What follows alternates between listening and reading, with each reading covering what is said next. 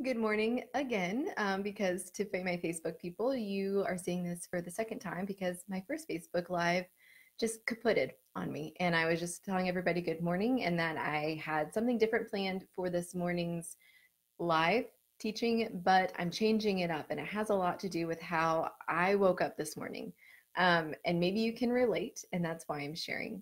So this morning, I woke up and I feel like my eyes popped open and my mind was racing. Like I was just thinking about all of the things that I needed to get done. This is a particularly heavy week for me in my business, not because of business tasks, but because of personal tasks. I have dentist appointments and I'm teaching in my youth group, and it's going to be a really big deal. And I want to prepare a very large illustration, and I'm connecting with people from my community and holding space in the middle of my work week, right?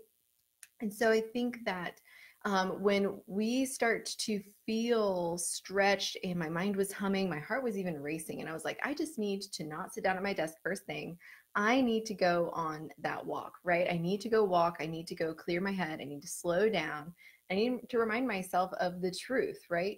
So I took my mindset practice on the road this morning on my walk. And I realized that maybe some of us are starting to feel that way too because it's October.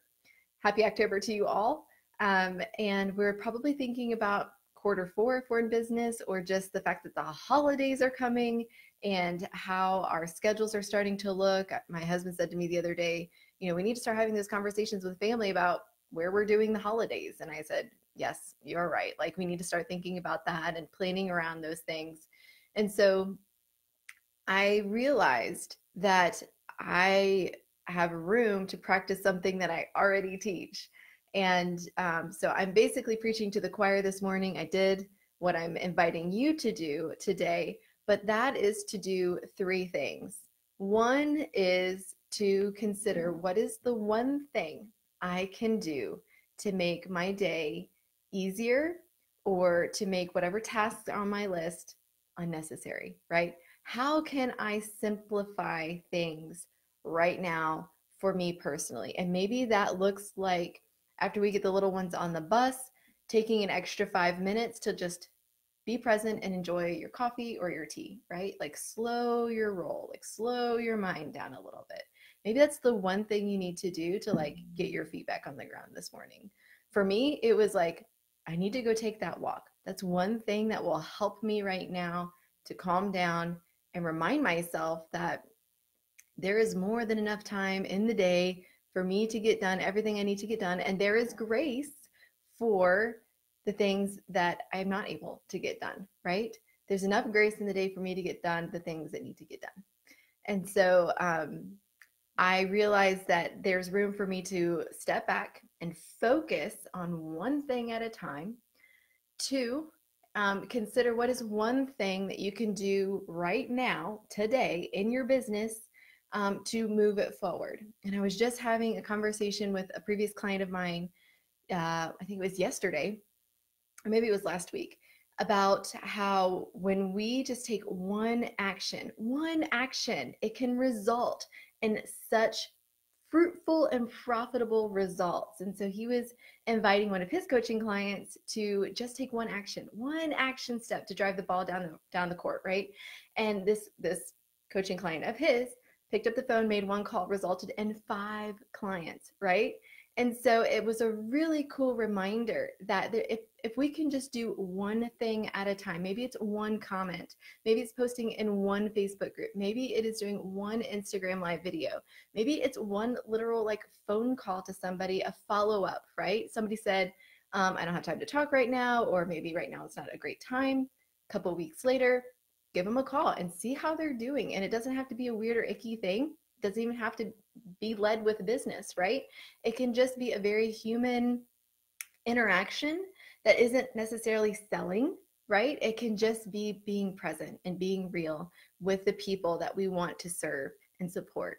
And so, what is one thing? And I want to hear from you guys today. If you're on Instagram, drop this in the comment section. I would love to know what is one thing you either feel like you can do right now or today in your personal world, right, to make things easier and or unnecessary on your task list, or in your business. What's one thing you can commit to doing today that will make everything else easier or make the things on your task list unnecessary. Maybe it looks like hiring that VA that you've been eyeballing, right?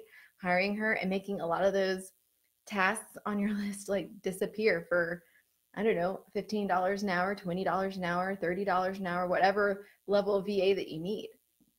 And so the third thing that I would encourage you to do is to, since it's the beginning of quarter four, is to take a minute and review your Q4 goals and review your Q4 affirmations and declarations for your mindset, right? I have mine. If you can't see it, I'm going to shift my camera over here, right there by my door. And here, I'll do it on this computer too, right there. Right beside my door, I have a list of mindset beliefs and declarations and affirmations to remind me of things like, Brittany, all of your beliefs are your choice and your responsibility to choose every day. So I'm going to choose to believe that there's enough time for me to get everything done that I need to get done, right? And take care of myself and be a human being, like in the process, right? There's space and grace for that all to happen. And so I realized that like sometimes the beginning of every quarter is a good time to kind of pause for like 5 minutes and say, do I need to reword any things? Are any of these still relevant?